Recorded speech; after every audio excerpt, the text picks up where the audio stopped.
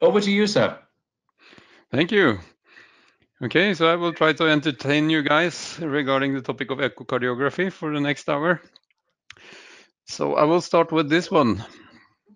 So I usually start talks about this topic with this video, and you can all have your guesses on what this is. I will not take the rounds and ask everybody to provide what they are guessing. But this is illustrating a lot of things regarding what we are going to talk about. And I will disclose that this is a goldfish imaged with the ultrasound, 3D ultrasound. So you can see the fins there and on the side and the tail. So this would be the front of the goldfish. So we simply trapped the goldfish in a relatively small container. It survived, so not to worry. We didn't induce pain on it. So it was still alive several weeks after this. Yes, but the thing to realize here that a goldfish in reality really doesn't look like this. So ultrasound is showing you an image inside the body, but it's not showing things exactly like they are. So that's why I start with this illustration. You all know how a goldfish looks, and it's not an exact match. So you can see that the fins and the tail are super thin in reality, but on ultrasound they appear thicker. So that's the first takeaway, that really thin stuff in ultrasound, it becomes thicker. Okay. Yep, so that was a teaser for what's to come. So I will start by talking about sound a little bit. Then I will go into medical ultrasound imaging. So generic medical ultrasound. And then I will go into the topic echocardiography, which is ultrasound of the heart. And myself, I am now at GE. Previously, I was at a university here in Norway, which is called NTNU. So the content I'm showing is, from those two sources. So the only ultrasound equipment you will see is GE equipment, but I guess you can live with that, at least now that I'm telling you that this is not how the world actually is. It's only how it is by my perspective. So, okay, let's go. We will start by this. So mountains, something everybody in Norway loves, of course. So if you are in the mountains, you can say something like "hoi," and then if you wait a little while, you will hear it back. And this is an echo, of course. So an echo is a reflected sound wave. And if you have brought your stopwatch with you, then you can figure out how far the mountains are. And the reason you can do that is, of course, that you can measure the delay. And during that delay, the sound has traveled to the mountain and back. And since everybody goes around knowing that the speed of sound in a decent temperature is something like 340 meters a second, then you can calculate the distance. So that's quite cool. So that's the echo, and using echo to calculate the distance to a mountain. But this is actually the most central thing we do in ultrasound, because we are sending sound, it hits something, it comes back, and due to us keeping track of time, we know how far this something is. So that's very simple math, but gives us a lot of possibilities. But ultrasound has an ultra in front on the sound part, so it has to be somewhat different from sound. So this is a piano for regular sound. And if you play or have played with a piano, you know that if you hit this button here, the A, it's oscillating, if it's a real piano, a real string at 440 iterations or oscillations a second.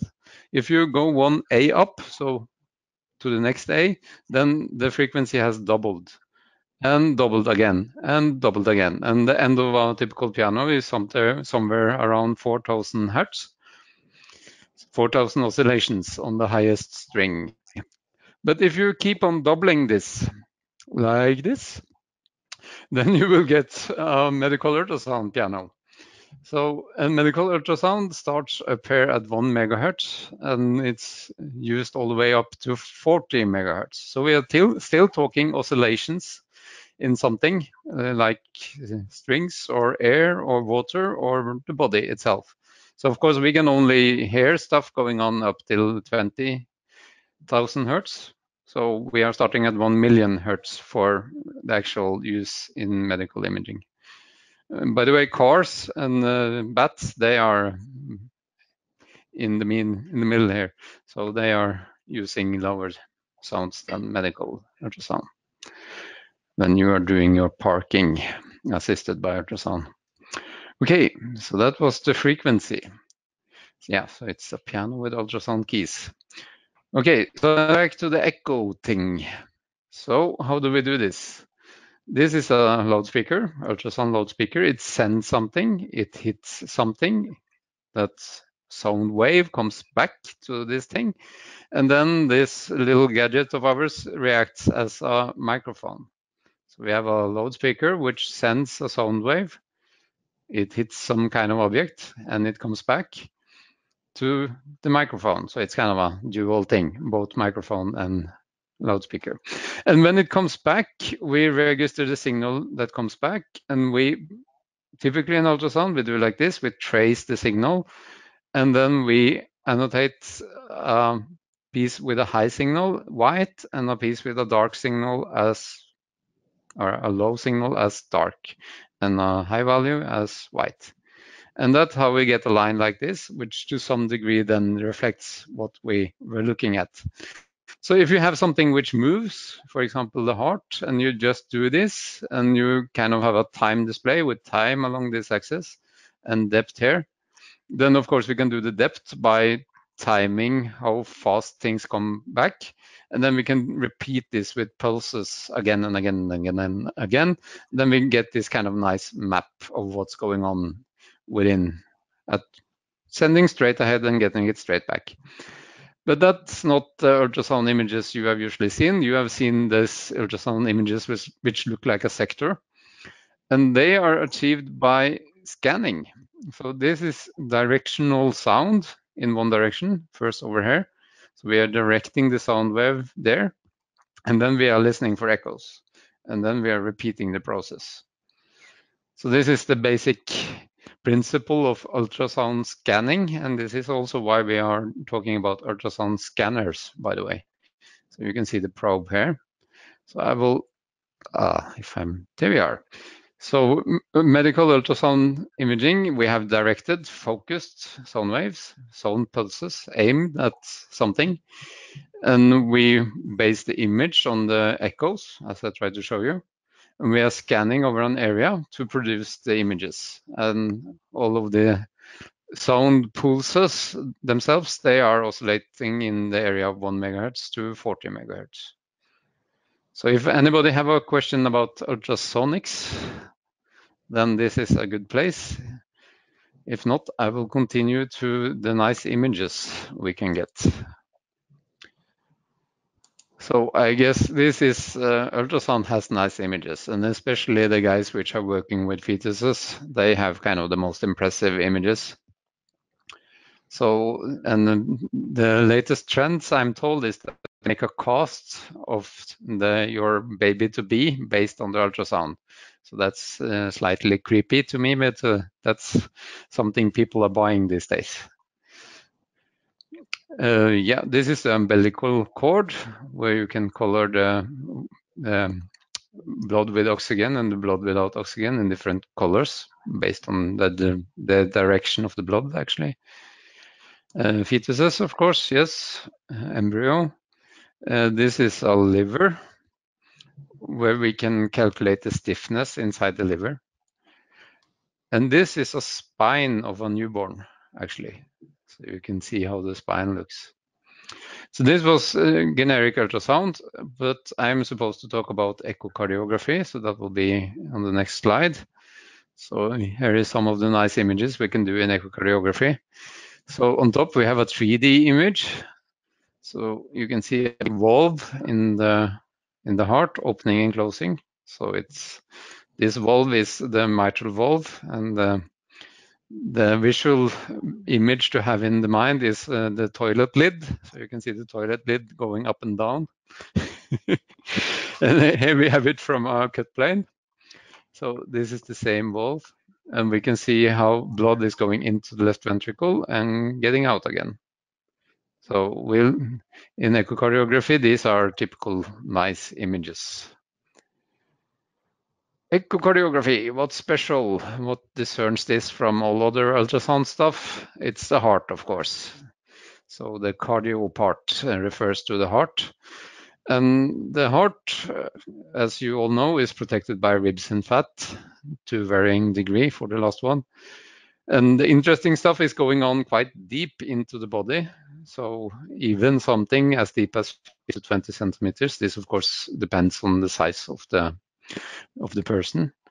And there are a lot of moving parts going on. And blood, of course, moving. And it's quite complex 3D structures, and it even gets worse when we are talking kids or when we are trying to fix something. So the heart is not, it's not straightforward to figure out what's going on. And there is some interaction between the fluids and the tissue, which is interesting, and there are quite a lot of different diseases. So if we try to talk about how to get to the heart, I said it was behind the ribs, then this illustration is helpful for a lot of people because you can see the probe, how we position it on the chest. So some centimeters below the nipple is where the probe is typically positioned in the standard way. And then you can see this scanning sector going into the body. And you can see the tip of the scanning sector is then the part closest to the probe, and then the far edge of the sector is down there, deep into the heart. So this is the most common way of doing it, and this is called transthoracic echo. So we are going through the thorax. And this position, which we just saw illustrated, is often called the apical position because we are trying to hit the apex of the heart, or we are close to the apex of the heart. There are other potential positions, and we will even talk about ultrasound through the mouth in some slides. But for this transthoracic, the main challenge is getting through the rib cage. You can either go above or below or kind of in between ribs. And that was what we just saw. So yeah, just repeating this again, the pointy edge of the sector is the point closest to the probe. So if you see here on a regular ultrasound image, this would be the probe. And this will be centimeters into the body. So you can actually see that in this patient, which is a normal patient or normal subject, there is less than 1 centimeters from the skin where the probe is to the heart.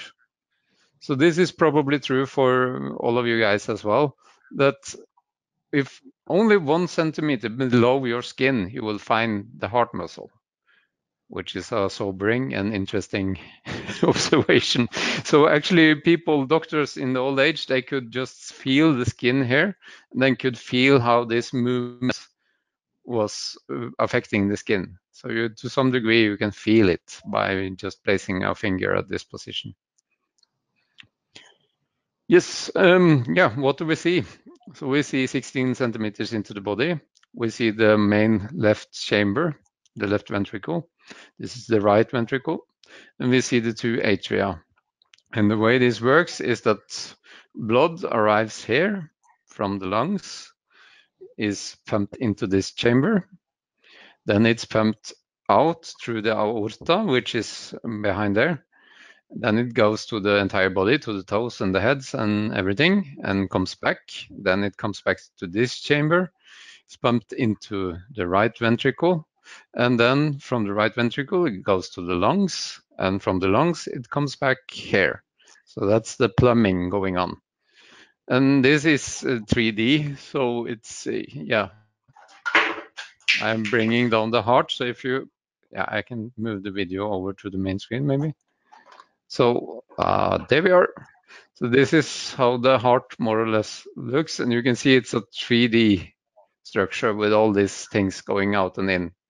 So yeah, in ultrasound, we are of course giving you an impression of this 3D structure. Yes, back on the shelf with the heart. And let's continue. Okay, so how do we see something 16 to 20 centimeters behind the chest wall? What do you need to do with your ultrasound buttons and rotaries and stuff in order to get there? So one thing you can do is adjust the frequency. As I said, ultrasound is for medical use is between 1 and 40 megahertz. And the way this goes is that if you have a high ultrasound frequency, you get a good resolution, but you don't get very far down, so you cannot penetrate to great depth. If you have a very low ultrasound frequency, you can penetrate to great depth.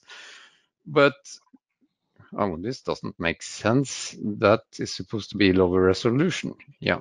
So good penetration, lower resolution.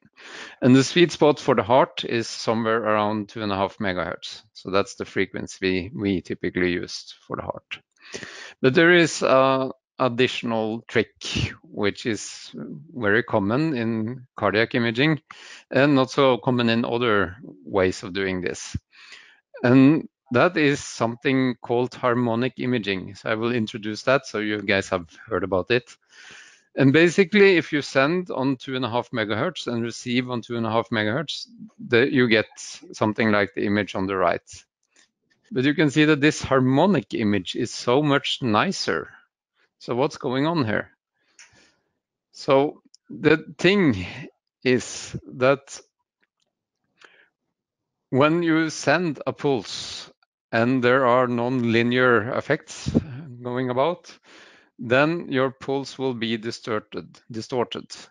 So this is even happening with a piano, that you press a key on a piano and the harmonics of the sound will occur together with the frequency you are hitting at. So you remember this 440 key on the piano. You hit that one, but what you will hear if you have a signal or frequency observation device, you will see that you don't only get the 440 hertz, you also get harmonics. And that's more or less the same happening with the ultrasound signal. So this is a frequency plot where you see that this was the main frequency, in this case just below 2 megahertz, which was sent. And then this one is after we have gone through several layers, so it's measured within the heart. Then you can see we have harmonics. So that's a doubling of the frequency. So if the original one was 1.8-ish, then the next one would be 3.6-ish, and so on. And what harmonic imaging is all about is to filter out to only receive the second harmonic component. So this is kind of strange that this gives so much better images, but it does. It has been known for a long while. And the thing here, the theory or the simple model in explaining this is indeed that the wavefronts are distorted by sound speed differences when they transition down into the, and this causes it to get more and more harmonic components, but these components are not made at the start. They are generated after the wave has passed the probe in the skin. And then they continue to travel and they reflect. And when you receive, your harmonic components are not distorted by the skin on entry, like the fundamental component is, and that gives the better images. So it's an interesting concept. Okay, so in my little agenda here of what to talk about, we have started by sound and ultrasound, and we have started talking about the heart and how to get to it and how to get deep enough. So now I will talk a little bit about the moving parts.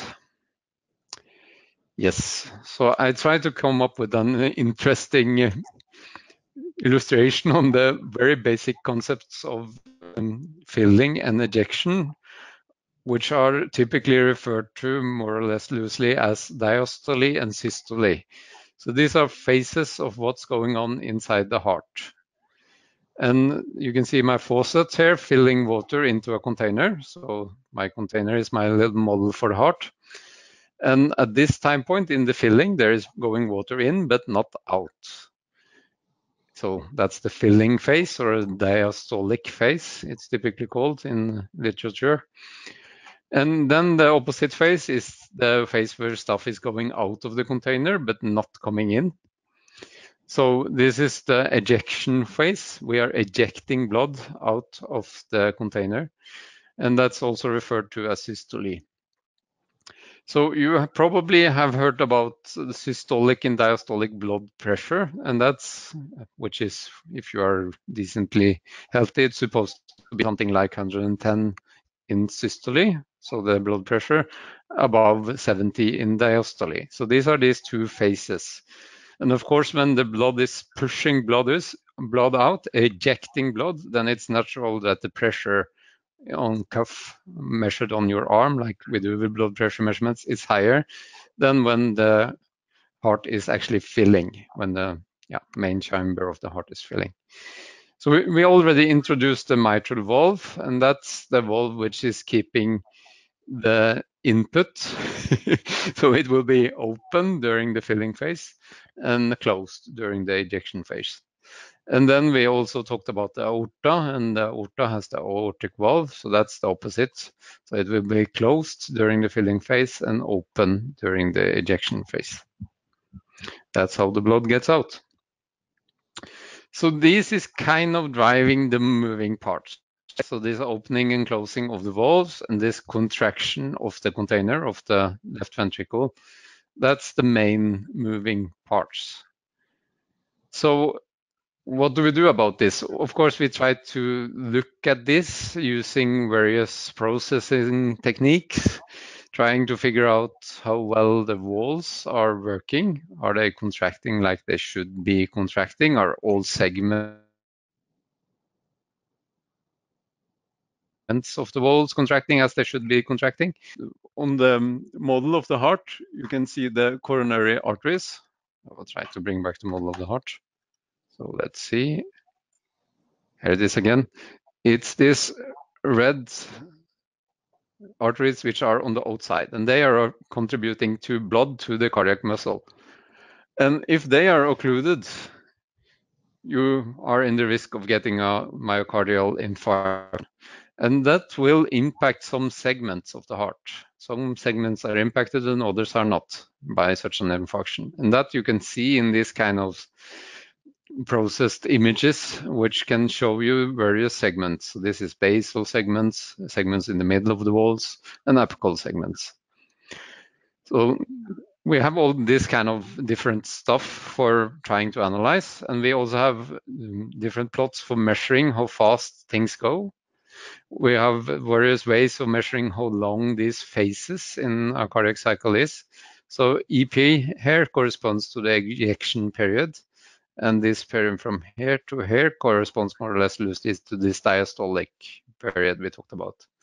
So these are some of the measurement ways or approaches we have. And how fast do we expect things to move? And this, of course, has implications on how we can measure it. And basically, we are aiming to measure things which goes as fast as 5 millimeters a second. So that's quite a lot. And if you want to measure something like that in a video and you want 1 centimeter resolution, then you need frames which are 2 milliseconds apart. And that means that you need 500 frames a second in order to do this. And we are indeed imaging the heart in 500 frames a second. So that's quite, quite slow-mo video when you play it back. And what can we do with this kind of stuff? We can look at things like this. And that this is a display not showing how fast things are moving that much, but rather where things are moving. So in this plot, we are trying to show where the blood is flowing. This one is available commercially already, but this one is more cool, I think. And this is from our researcher here in Norway, which is showing how the vortexes, how there are vortexes which are forming inside the heart when the blood comes in. I find this really fascinating. So this is one of the hot topics in research in ultrasound right now, is to figure out what impact does this vortices have. Is it good or bad if the vortex moves? Is it good or bad to have a big one? Is it good or bad to have several? Is it a bad sign to have none? What does all of this thing mean? And of course, this is coupled, we think, or researchers think, with the ability to get blood out of the ventricle. So here the blood comes in this direction and goes out through the aorta in this direction. So you can even see this flood. So the theory is that this vortex is helping the blood through the ventricle by kind of spinning it out. So yeah, it will be interesting. This is really at the forefront of research these days. What do these vortexes mean, and how do they look in different populations and disease states? And how do they form, and what can we learn from them? Okay, I was foreshadowing that we don't necessarily only need to put the probe outside the body, we can also put it down through the mouth. And doing that is called using a transesophageal probe. So that's placed on the esophagus, which is the tube where the food goes. So you can put the ultrasound probe down where the food goes, and then you can control it by this device, which this gentleman is in his left arm. And basically you can then make the tip of the probe tilt in various directions.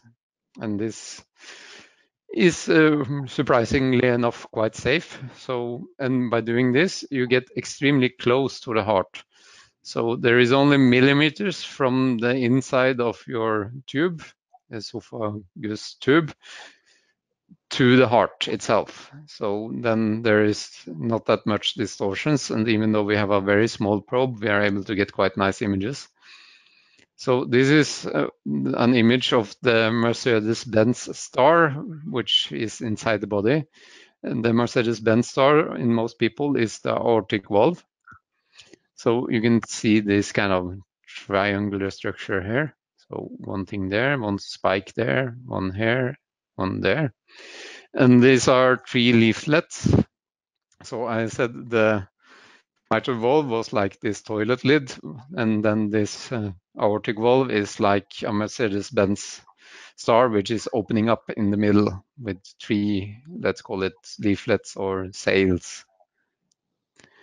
And this doing this esophageal style imaging is very popular if there is something wrong with the valves, because then you can use ultrasound to monitor trying to fix the valves.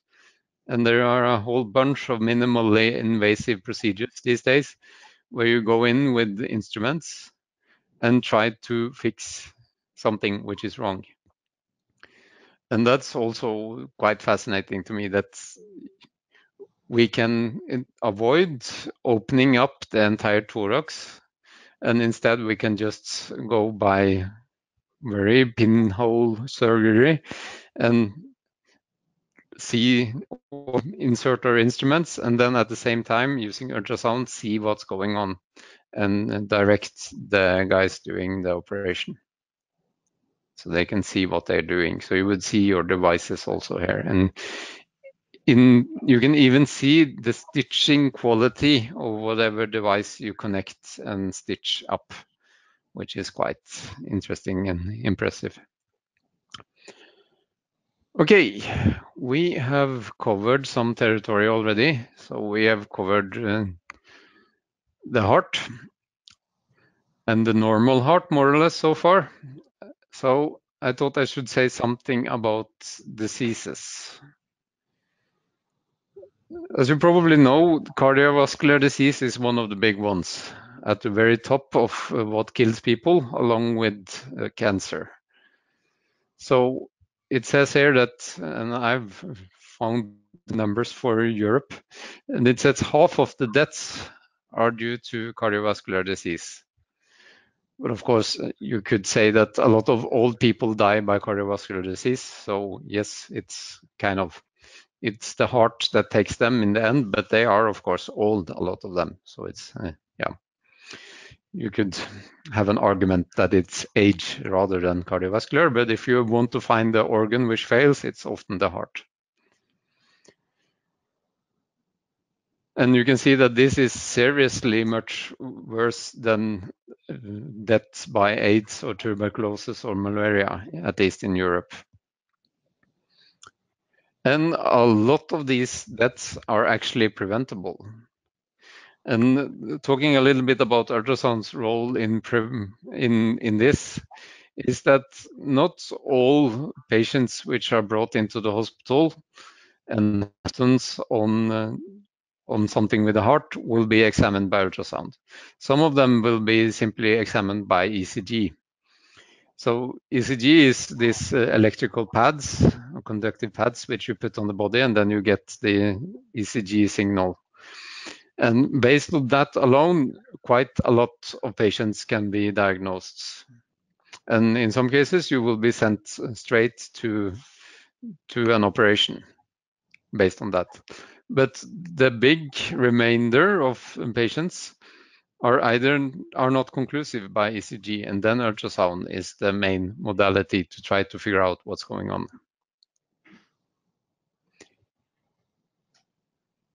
Yes. So I already talked about the coronary artery disease, where we occlude these arteries which are feeding the heart. So that's one big one. We also have another big one, which is synchronization issues. And a third big one is, as I already alluded to, problems with the valves. So the valves are indeed valves. They are supposed to be tight when they are closed and supposed to let a lot of fluid through when they are open. And if this doesn't happen, then you get bigger or larger problems. So quite a lot of us actually have leakages in the valves. And most of us live quite well with this. For some of us, this means that we cannot run a marathon or a sprint because we would not be as fit as other people would be. But for most people, they never even know that they have a small leakage. But this, of course, is quite obvious when you look at ultrasound. So when I started with ultrasound, the professor in charge, he scanned me on my first day and just blurted out, "Hey, you have a leakage!" And I didn't know this part about they being quite common at that time point. So I was a little bit scared, but it passed.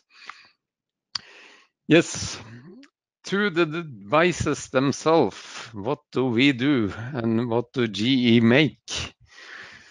So I am mostly working on the device down to the right here, which is our bedside big ultrasound scanner on wheels. So this is 200 to 300 kilos, quite big.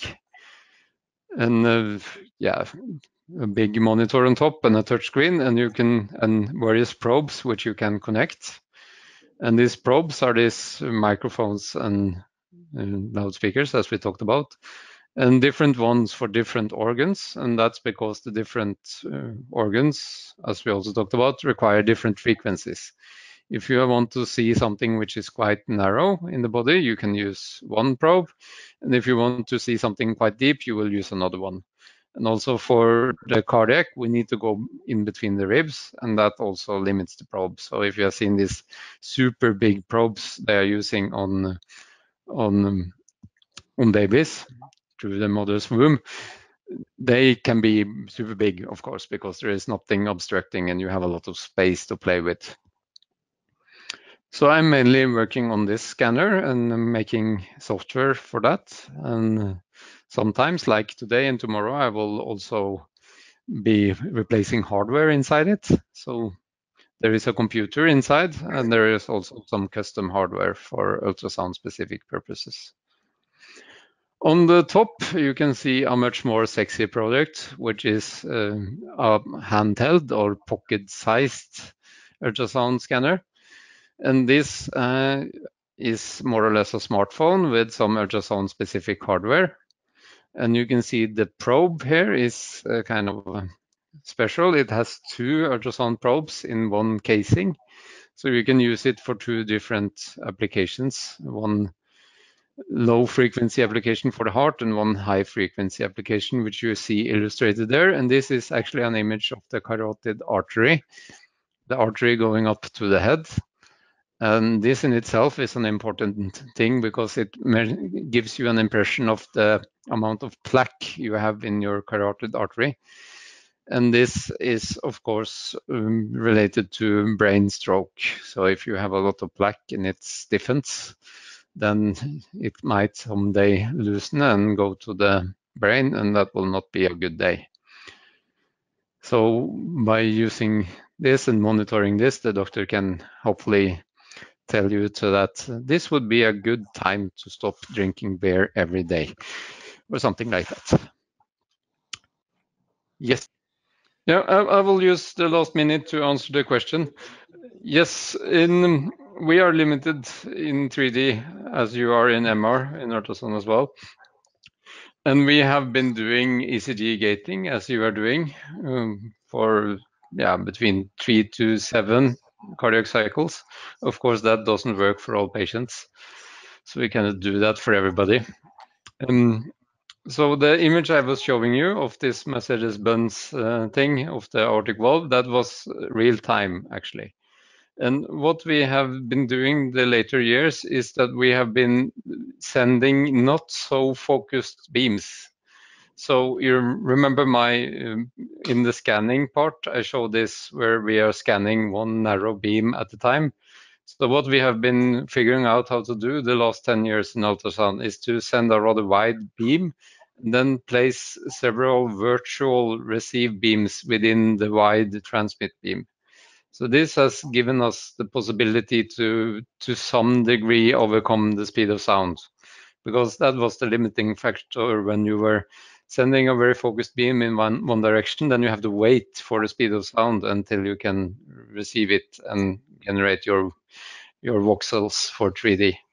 But by sending wider ultrasound beams and having several virtual receive lines or virtual receive sampling within the large wide transmit beams, we are able to make 3D volumes these days in quite decent video rates, even in real time. So that's the answer on the 3D.